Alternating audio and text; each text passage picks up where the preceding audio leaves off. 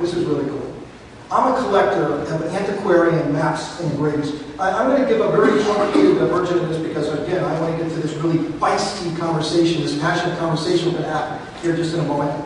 But we talked the structural things. I want to talk a little bit about the inspirational side of what we need to do as a nation to get ourselves back on our feet. I collect antiquarian maps and engravings. I have about 1,000 of them. In my office in Fort Lauderdale, I have a museum of the Age of Discovery. And I have maps dating back to the world is flat, pre-Columbus, right up through the middle of the 19th century. And these maps tell an incredible story because the Age of Discovery was fueled by trade.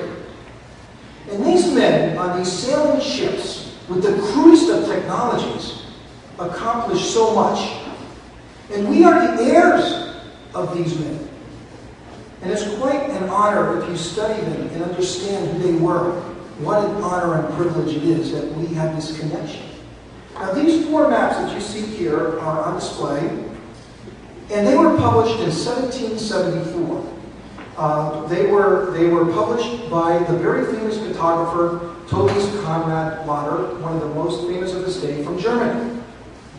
I'm quite certain that it is these maps that our founding fathers, Washington and Adams and Jefferson, they would have had copies of these maps.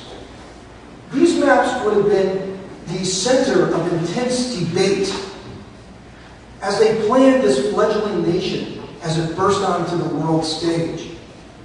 And if you look at these maps, in 1774, North America is the only continent that is still yet unexplored. In fact, Lauder doesn't even attempt to show what is in the western part of the United States. These maps were published when Meriwether Lewis was just 1 year old. It would still be nearly 30 years before Lewis and Clark would sail up the Missouri looking for the mythical Northwest Passage, the shortcut to China. When Washington and Adams and Jefferson got together, and whether they were in New York or Philadelphia or Boston, and they looked out west, they might as well have been looking at the moon.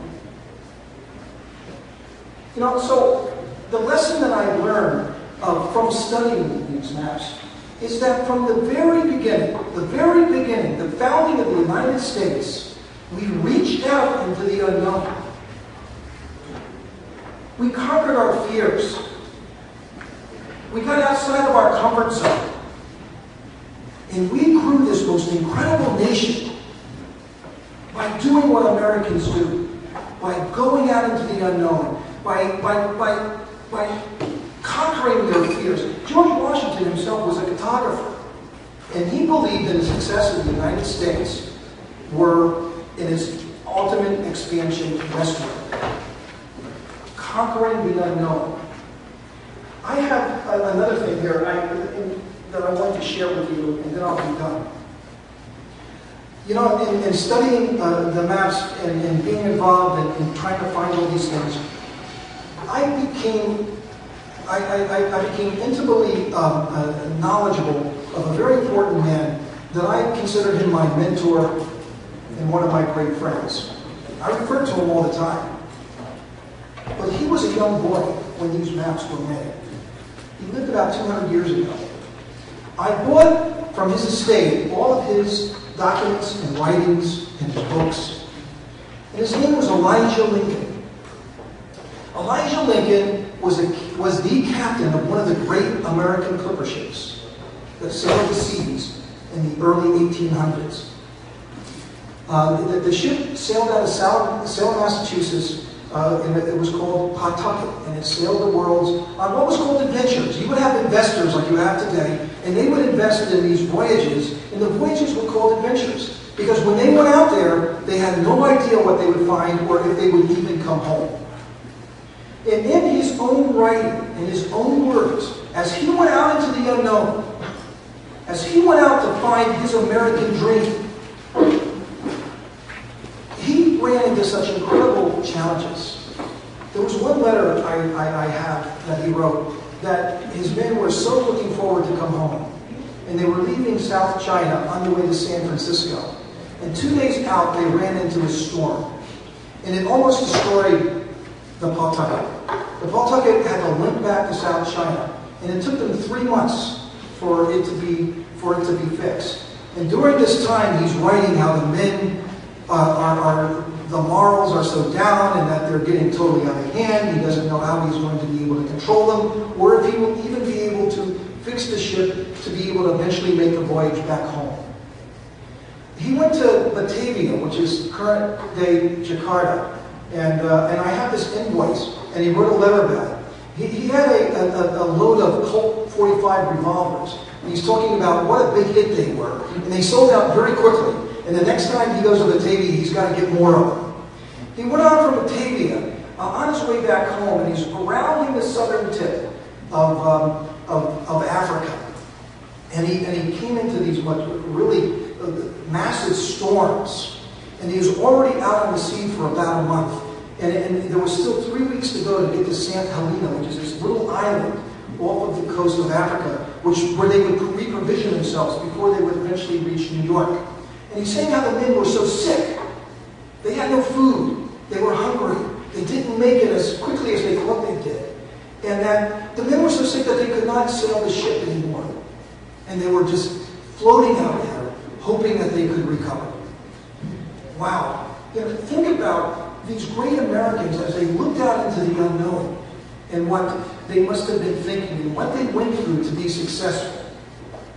So as you see right here, this is the genesis of the United States. This is the beginning of the American entrepreneur. This is the beginning of the American spirit. And as you can see, Americans have always been at their best when we have gone to the unknown and we have taken with us our passion, our energy, and our love to create a better life for ourselves and our family, our neighbors, and those around us.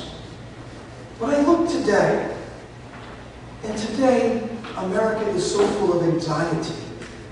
We're scared. We don't know what to do. Will these jobs ever come back? I've got to tell you, we are going to get that back. All we need to do is recapture, to reinvigorate, to reignite the spirit that was in such abundance at the founding of our nation. And to go out into the world and do what we have always done best. Like our founding fathers, like Elijah Lincoln, going out into the world and conquering the unknown. There are 27 million small businesses in America today, yet only 240,000 of them export. That's less than 1%. There are literally millions of American entrepreneurs out there that are waiting to be inspired, that want to get into the game, that need a vision to drive them. And if we can ever come up with that vision, and if we can ever inspire them, we can build this nation greater than it has ever been before. But it will not be easy. It was not easy for the founding fathers. It was not easy for Elijah Lincoln. But they did it. And we can do it. Yes, we need a vision, and then we have to dedicate ourselves to go out into the unknown, to conquer our fears, to get out of our comfort zones, to take this great American dream of ours and take it around the world in the products and the things that we make. Because if we tear down these barriers and these manipulations and these distortions, and you unshackle the American entrepreneur, we will have more jobs in this country than we could ever fulfill. Everyone that would want to work will have a job, and only those that would not have a job would be those that were unable to work or those that did not want to work. It is within our capability, it is within our history, it is within our foundation, it is within our fiber. I know that we can do it. What say you? So I would like to open it up now to the floor. As I said, this would be passionate, it would be feisty, and I would like to get everybody in on this discussion. You know, what do we need to do to recapture, to reinvigorate this great American dream of ours? Because once we do that, everything else will be taken care of. So thank